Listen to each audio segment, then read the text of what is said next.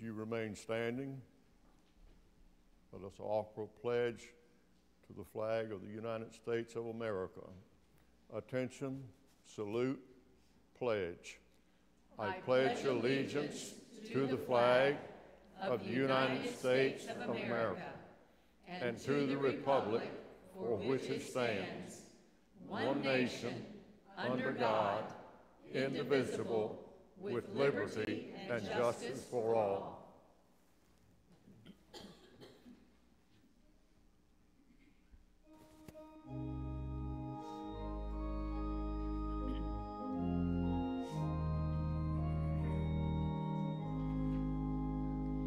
Oh, say, can you see by the dawn's early light what so proudly we hailed at the twilight's last gleaming, whose broad stripes and bright stars through the perilous fight o'er the ramparts we watched were so gallantly streaming, and the rockets ring clear, the bombs bursting in air, give proof through the night that our flag was still there. Oh, say, does that star-spangled banner yet wave o'er the land of the free and the home of the brave? Amen. Amen.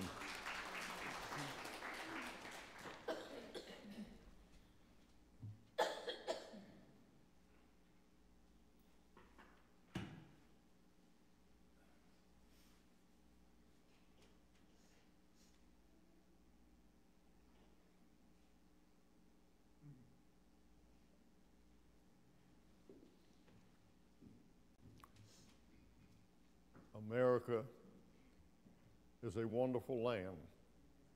There's no place in the world quite like it. It is the envy of all the world. America is not only a wonderful place, it's a beautiful place. The beauty can be seen on every front. And we today gather to celebrate America in a way that no one else can celebrate their country. America the beautiful, join together as we sing and sing from our heart the words of the song.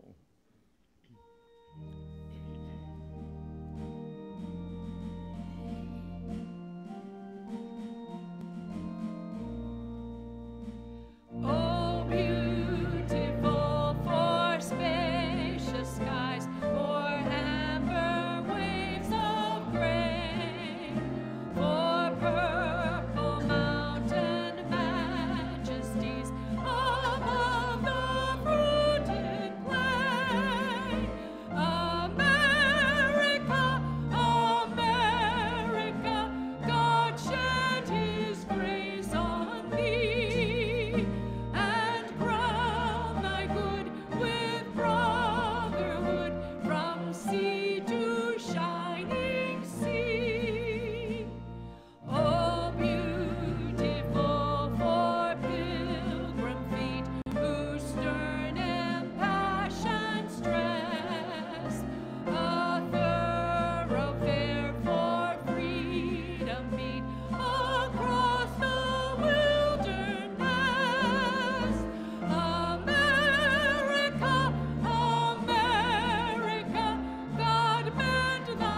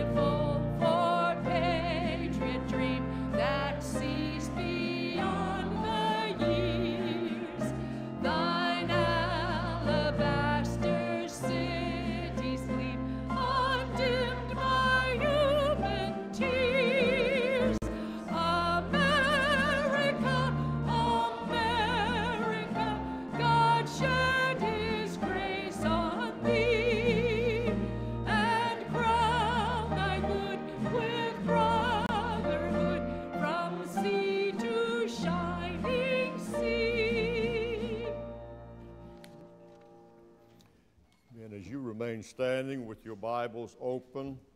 God's Word today is from 2 Chronicles chapter 16, and we'll be reading verses 7 through 10. And I'll be sharing with you today about the eyes of the Lord are on you. This is God's Word for today. 2 Corinthians chapter 16, verse 7. And at that time, Hananiah the seer came to Asa, king of Judah, and said unto him, Because thou hast relied on the king of Syria, and not relied on the Lord thy God, therefore is the host of the king of Syria escaped out of thine hand. Were not the Ethiopians and the Luban a huge host, with very many chariots and horsemen? Yet because thou didst rely on the Lord, he delivered them into thy hand. This is our key verse. For the eyes of the Lord run to and fro throughout the whole earth, to show himself strong in behalf of them whose heart is perfect toward him. Herein thou hast done foolishly. Therefore from henceforth thou shalt have wars.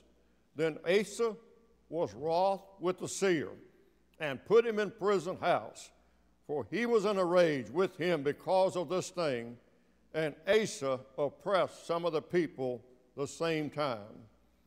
Father, we are thankful today that the eyes of the Lord are running forth upon the earth, looking for someone in whom he might show himself to be strong.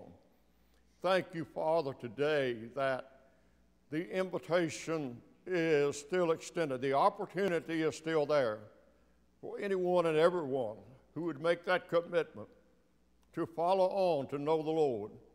We come to you realizing that we are blessed beyond people, beyond measure. We thank you, Father, today that you have extended your grace to us in every way, every day. Thank you, Lord, today that we can come to worship in the house, in the place of our choice. And thank you, Lord, that you have promised to meet us here in a special way. Our prayer today, above all prayers, is what it always is, that anyone who doesn't know Christ as their personal Savior will make that decision, that commitment, this hour, this very hour, and know the joy and the peace and the security that comes through a personal relationship with a loving Lord. We thank you, Lord, for what you're going to do, because we know the Spirit of God is working, he's moving, he's convicting, and he's converting, and he is confirming. Thank you, Lord, today that we can be a part of that celebration in Jesus' name. Amen. You may be seated if you would. This is a special day. It is the Lord's Day, but it's unlike any other Lord's Day in a sense, because this is the Sunday, the weekend in the year that we come to celebrate our freedom. And as we celebrate our freedom, we come to a time of remembrance and a time of reflection. It's not all about picnics. It's not all about family gatherings. It's about taking the time to remember those who paid the price in order that we might worship and work in the place of our choice. There is no question that on this particular day, as Jimmy Fortune said in the song, it's more than the names on a wall. And so these are people who are in our hearts. And as I've traveled locally, I appreciate the organizations who make it their business to place flags on the grave sites of those who have served our country. And if you have the opportunity to walk through the cemetery here, you will see that of which I am speaking. And so on this Memorial Day, we come to celebrate God's grace and God's goodness and the blessing of living in a country where we have the freedoms that we enjoy, and remembering at the same time those who paid the price, and in some cases the supreme price, in order that we might be here, because that's not anything to be taken for granted, and we would never, ever think about doing that. We would not make it so cheap as to think that it's something to which we are entitled. It is a blessing, it is a gift, it is a treasure, and we are blessed to be on the receiving end of it. May you take a moment tomorrow to reflect on what this weekend, what this celebration is all about.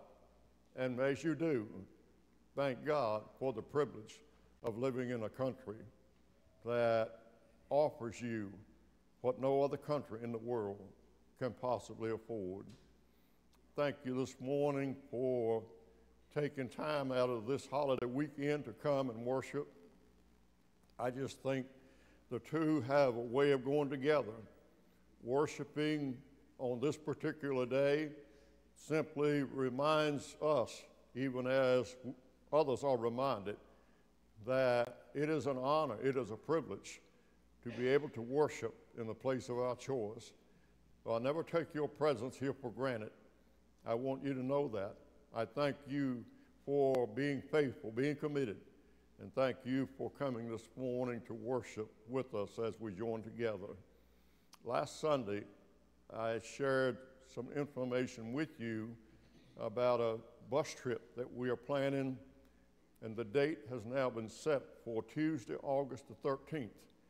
And because of a generous donation, it will not cost you anything to ride the bus. Somebody has covered that expense, and we are so grateful for it. There is a sign-up sheet on the counter by the kitchen. If you would be so kind as to sign that today. Obviously, we have time, and we'll let you know as plans become more firm about time and details that need to be addressed, such as what are we going to do about lunch? We'll figure that out. We'll figure that out. Don't you worry. We Baptists know how to eat. We're not going, and so we are just looking forward to the privilege, and it is a privilege, to support Cindy's family in the memorial service for her mom and dad. This is what we do. This is our opportunity to show our love and our commitment and our support. I just ask you to do everything you can to be a part of that particular event. And again, we'll let you know as things become more firm. As we come to this service, we are always honored that the Sanctuary Choir selects songs that reinforce our reason for being here and our privilege of living in the United States of America. We ask our worship leaders to come and lead the Sanctuary Choir as they share this message in song in their honor.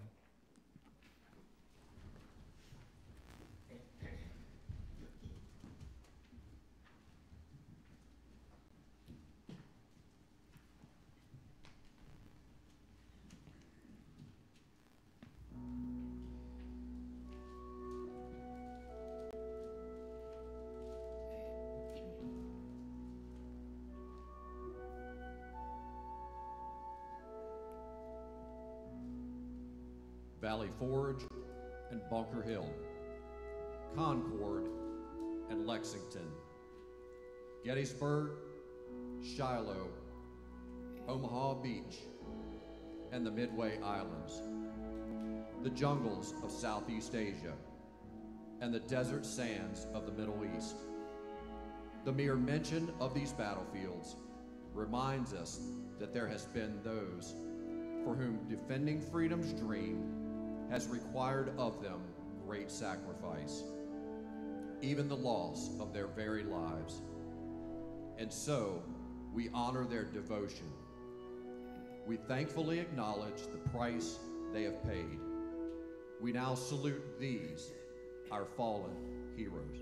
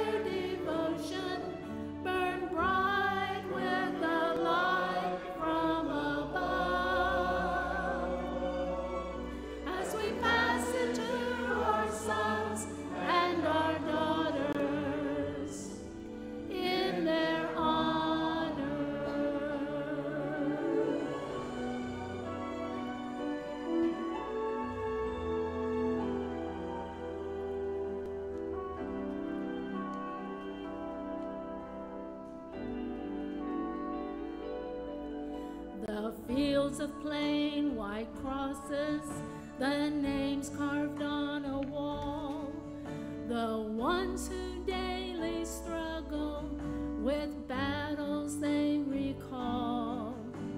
Stir us to remember the price of liberty, showing us our duty through their noble legacy. In their honor, let us live lives of virtue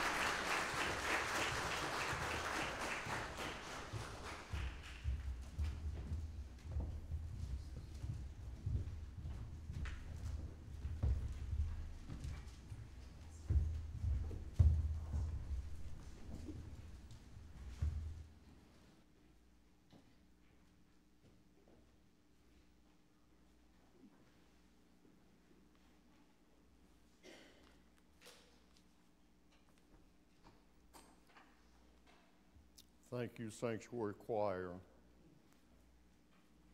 Join me in a moment of silence in their honor.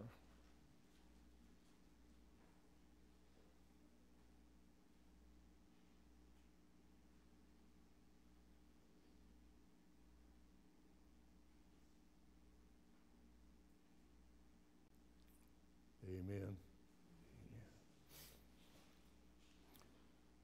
In my travels in recent days and weeks, I have noticed at least 3 different locations where there were signs all making the same appeal, looking for volunteers. It's interesting because there are organizations that depend on volunteers. The difference is the church is not an organization. The church is an organism. The church is a living body, and Jesus Christ is the head of that body. And still, the Lord is looking for volunteers. When you read the scripture that I shared this morning, it was a matter of King Asa doing what he should not have done, what others had done before him. He depended on an alliance with ungodly kings to fight his battles, to win his battles. And he failed to recognize that one man plus God is a majority. And when a country puts their trust in man, they get what man can give. When they put their trust in God, they get what God can give. And the Lord, by his own definition, used unconventional methods to fight battles and to win battles on behalf of his people, not the least of which was the use of hornets. And I can tell you, that will usually get things on your side. When you look at the scripture, don't misread it, because the scripture is very clear. The eyes of the Lord are moving back and forth, up and down the earth, not looking for strong men, but looking for men in whom he might show himself to be strong. The Marines had an advertisement a few years ago, and maybe they still do, that the Marines are looking for a few good men. The Lord isn't necessarily looking for a few good men. He's looking for men who would commit themselves to him, and he'll take care of the good part.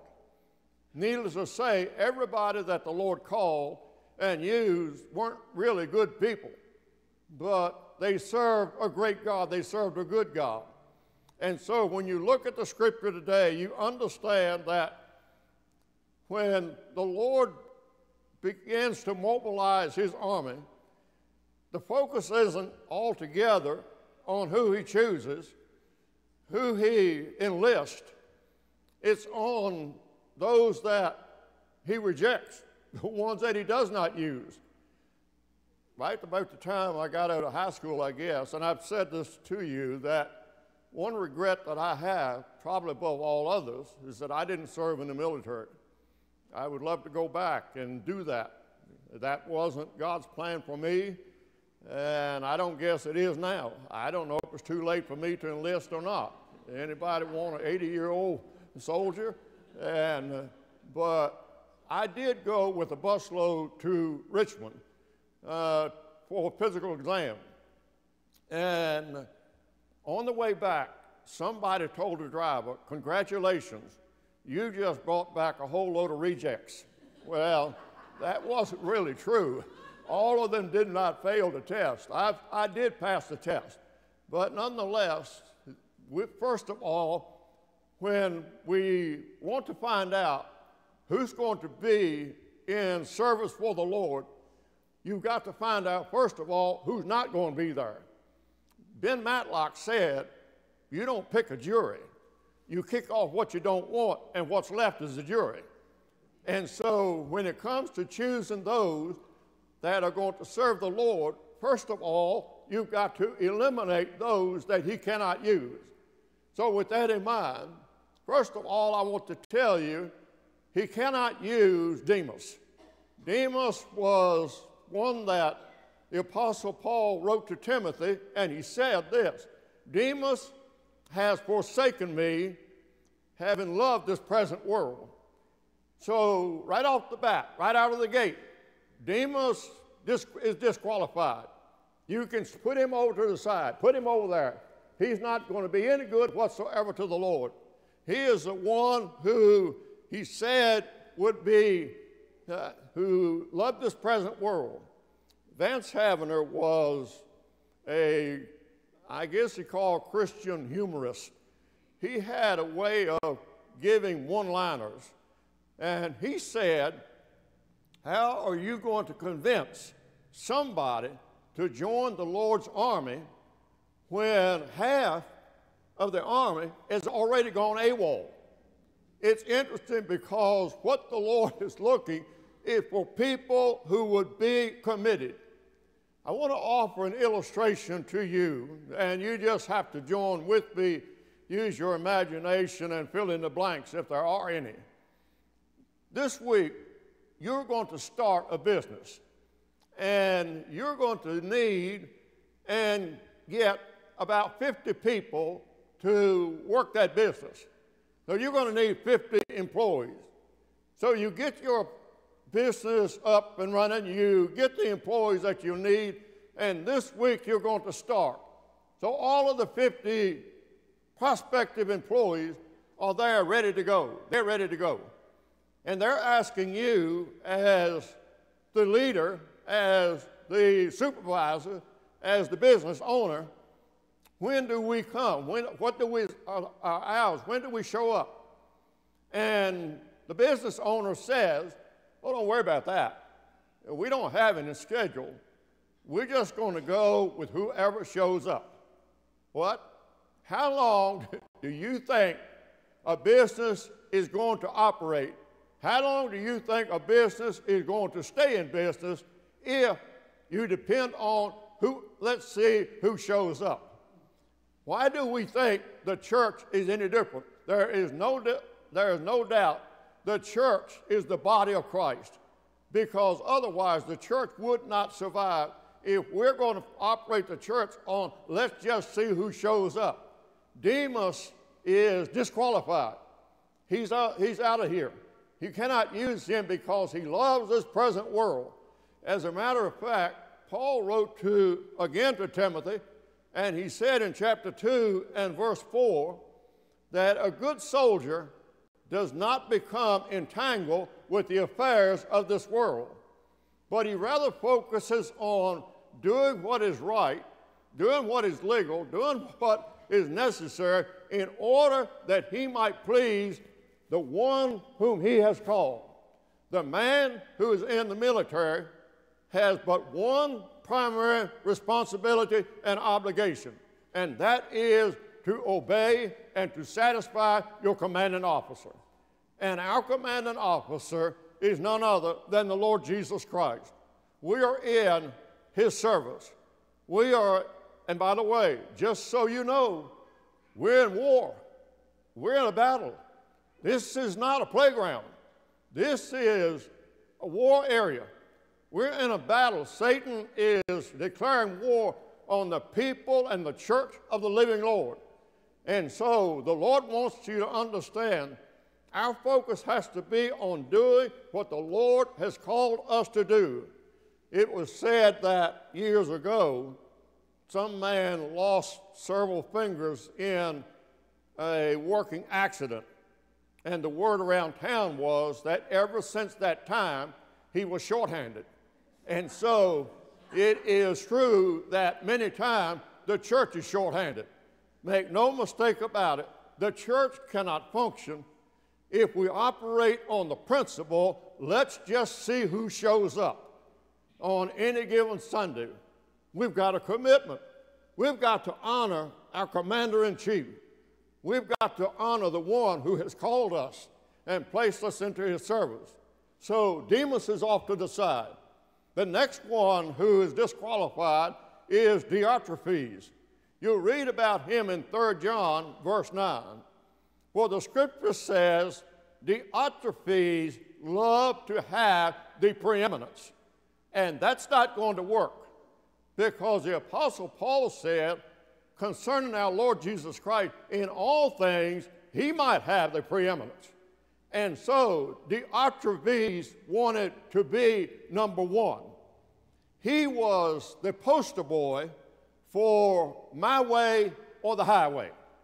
And that will not work in the church of the living Lord. It is the Lord's way or it is no way. It is not my way or no way. Diotrephes has been disqualified. He absolutely is not going to work. And by the way, not only so, but John had another charge against him. We mentioned it a few weeks ago, did we not? He wasn't doing the one thing that could mean life and death, the difference between life and death to the people of that time in that area. He failed to show hospitality. And John said, when I get there, I'll take care of him. Make no mistake about it. Anybody who operates on the basis of my way or the highway is out of here. You cannot serve the Lord. He cannot use you. He has to have the preeminence. In all things, he might have the preeminence. Not only so, but we've gotten rid, I don't like to use that word, but we got rid of Demas. We just set him off to the side. And we have set Diotrephes off to the side. They're disqualified. And so, not only so, but we cannot use in the Lord's army, in the Lord's service, we cannot use the distracted. You will read about this in Judges chapter 6 and chapter 7 and verse 6. I love this story. Boy, this is a precious story. They're trying to figure out how many people are we going to have? How many people are we eventually going to have to fight this battle? And I get this. I read that story, and it sounds like a fiction movie or something. First of all, they've got 32,000 men. 32,000 men. And they say, anybody who doesn't want to fight, get over here. Get over here. And they wind up with 10,000 people to fight that battle, which, by the way, 32,000 people, 32,000 men, they would still have been shorthanded. They would have. That would not have been enough. Now you've eliminated 22,000 of them. You've got 10,000 left. And so, still too many. We've got to thin this crowd out. And this is what they said to do. Go down to the river. Go down to the water. And everybody who gets down on all fours and drinks the water from the creek, you put them over to one side. And anybody who gets down and cups the water in their hands and brings it to their mouth to drink it, you put them on the other side. You know how many they wound up with? They started out with 10,000. They wound up with 300. They had 300 men who cupped the water in their hands. What was the difference? What was the message? What's going on here? Simply this. If you're going to be in battle, you've got to watch and war at the same time. You've got to stay alert. You can't stick your head down in the creek. You've heard me say this, no doubt. I'm kind of partial to Westerns, partly because I can watch a Western channel, not worried about commercials. But the other reason is I know this from watching the Western. Anytime a man gets down on all fours and drinks water from a creek, a lot of things are going to happen, and all of them are bad. You just might as well mark it up. That's just the way it's going to happen. And so the Lord wound up with 300 men out of 32,000 who were qualified to fight the battle. You cannot have people who are distracted. You cannot have people who are not watching and warring at the same time.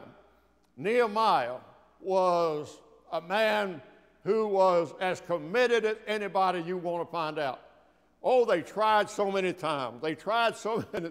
Did they ever try to distract him from the work of rebuilding the wall?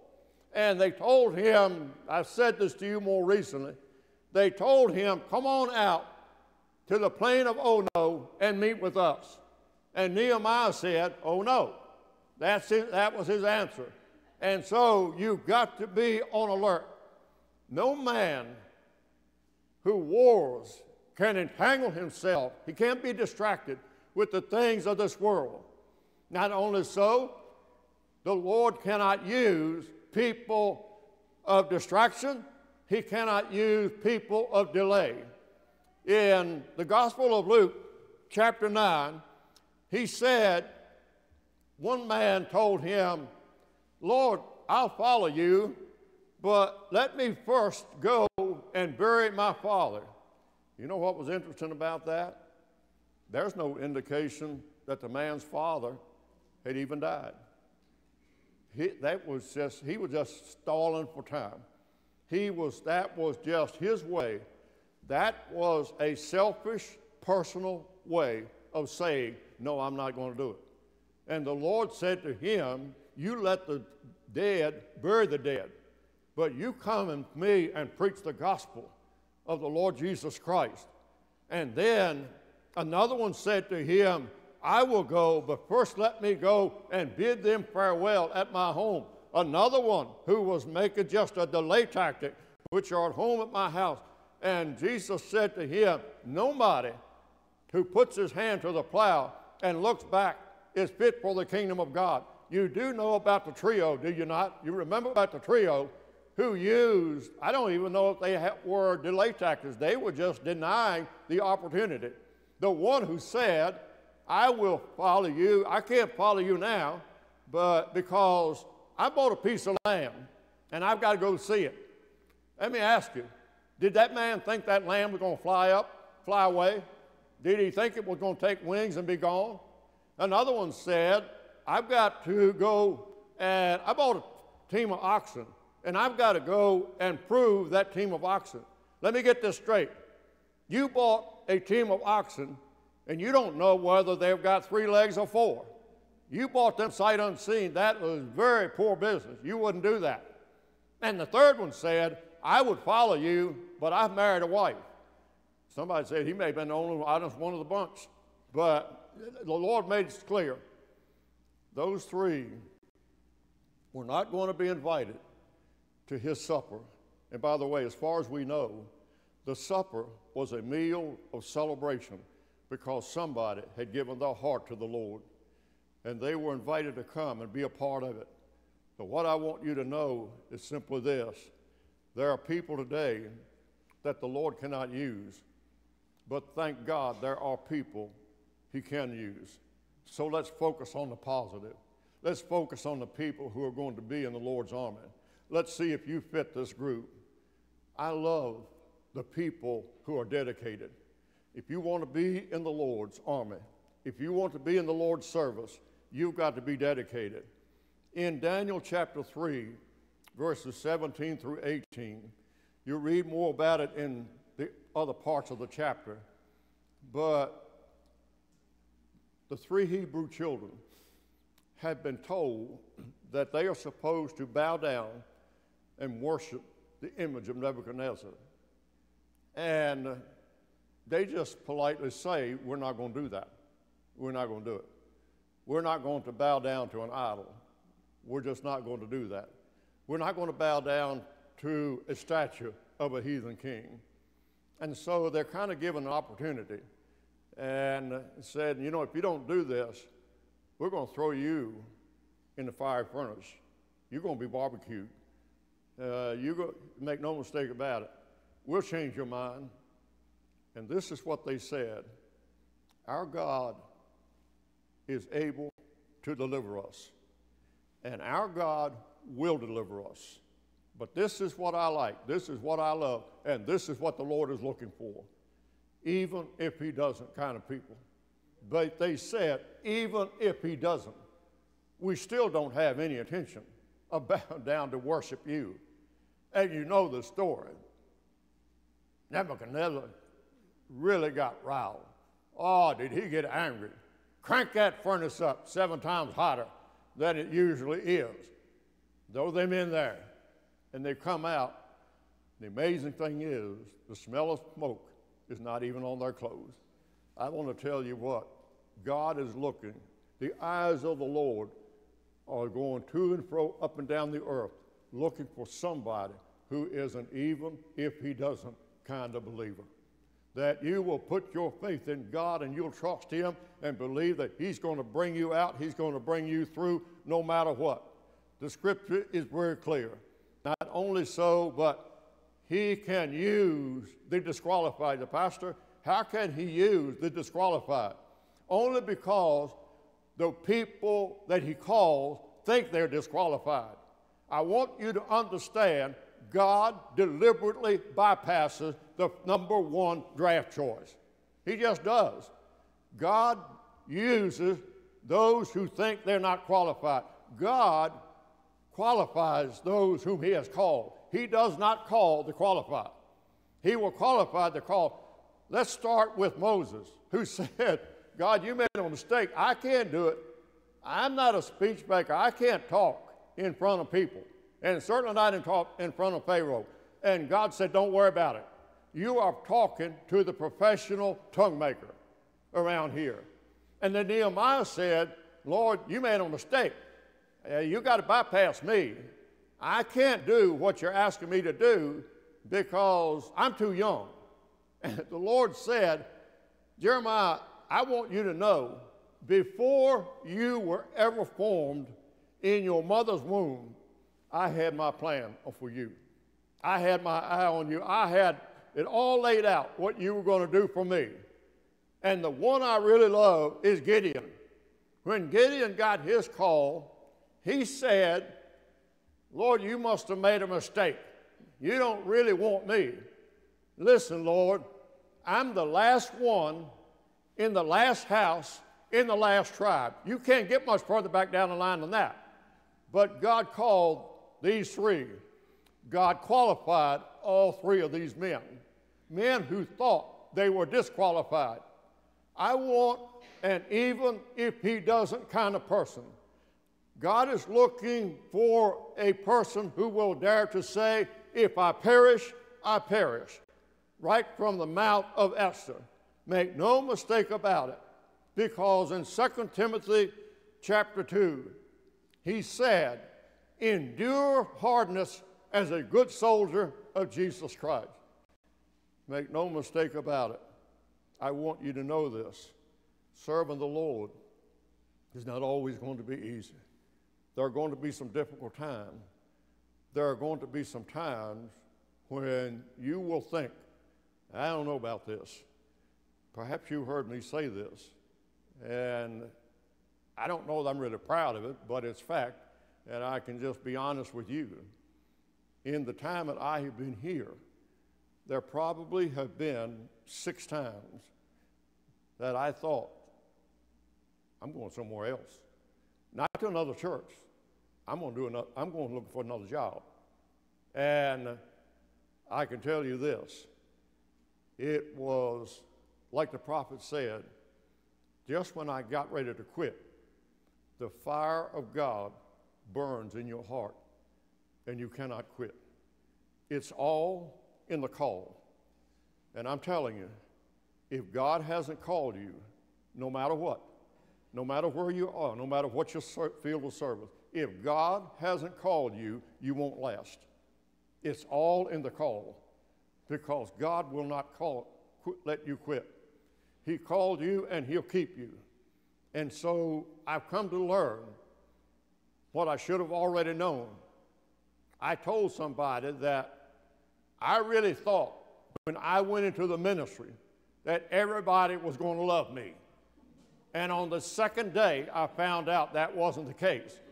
And they said, I'm surprised it took you that long to figure it out. And so I just want you to know that There have been some through the years who aren't exactly throwing flowers my way. I can tell you that. But make no mistake about it, the eyes of the Lord are going to and fro, up and down the earth, looking for a man in whom he might show himself to be strong. And just so you know, the Lord is looking for volunteers. He's looking for somebody who will willingly give themselves to whatever field of service God has planned for them. And if you'll do that, I can tell you, you won't make the mistake that Asa made of going out and siding up with a heathen king to fight your battles for you. You'll learn to trust the Lord. You'll learn to believe him. You'll learn that the battle belongs to the Lord. The victory is his. He will give you the victory. God, the scripture says, causes us to triumph in everything. We are more than conquerors through Jesus Christ who loves us. We don't just barely get by. We are more than conquerors through him that loved us. But it all starts, and it may very well be right here this morning. The eyes of the Lord go to and fro, up and down these pews, looking for somebody in whom he might show himself to be strong. I pray that you're not a Demas. I pray that you're not a Diotrephes. I pray that you're not a distracted. I pray that you are devoted, that you are dedicated, and you are determined. You are going to be all God enables you to be. Not all you can be, but all God enables you to be. It is a blessing.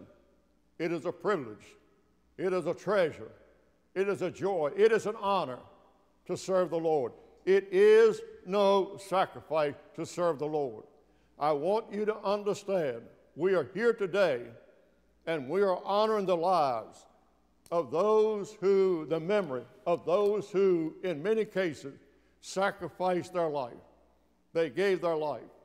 And the Lord is simply asking you today to make a commitment to him.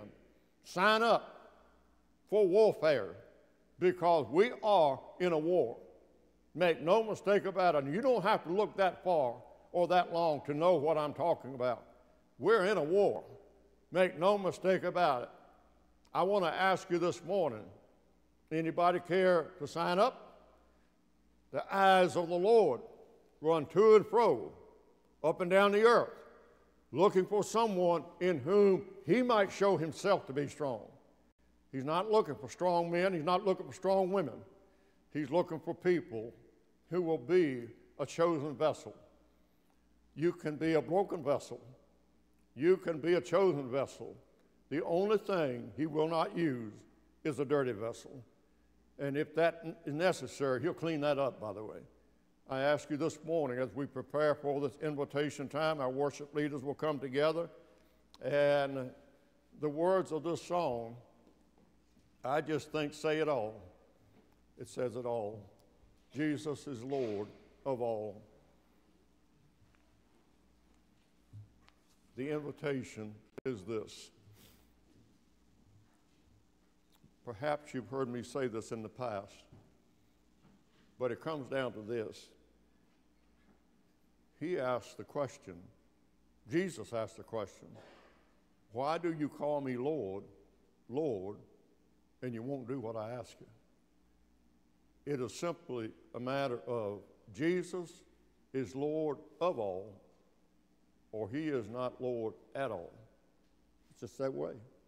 We cannot pick and choose what part of our life he's going to have any involvement and any authority over, any use of. We can't do that. We give our bodies, we present ourselves as a living sacrifice. That's what the apostle said.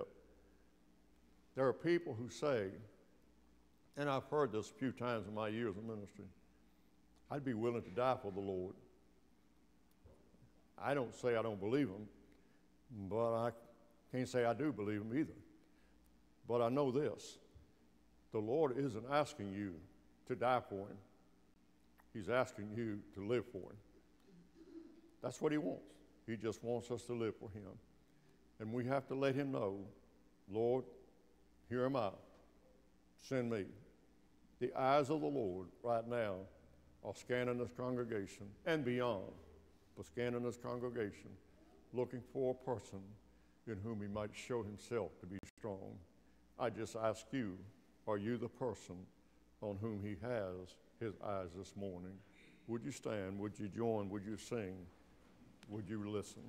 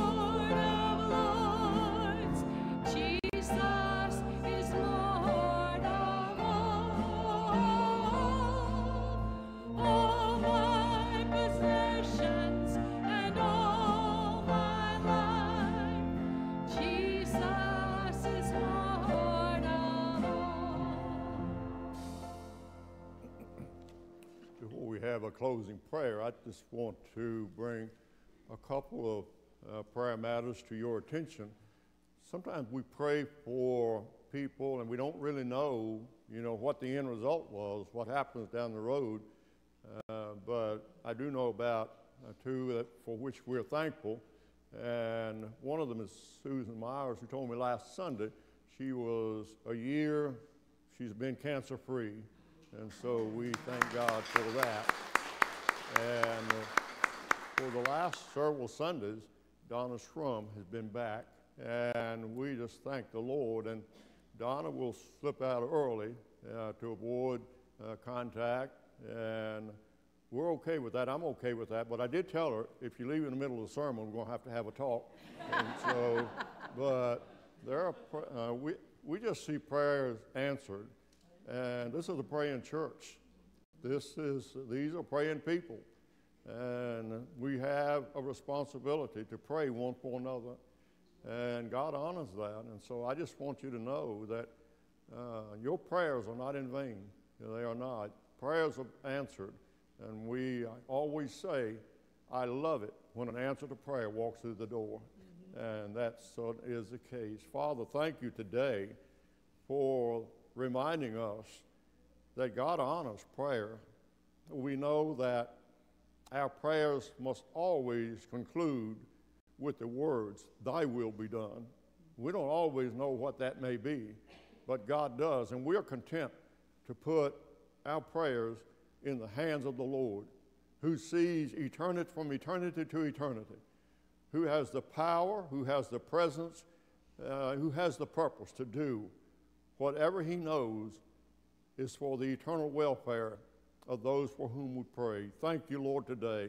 What a blessing, what a joy, what an honor to see the answer to prayers. It just encourages us and reminds us to keep on keeping on and to keep on praying, because God honors prayer. God hears prayer, and he answers prayers. Thank you, Lord, today. We thank you, we love you in Jesus' loving, saving, and holy name. Amen.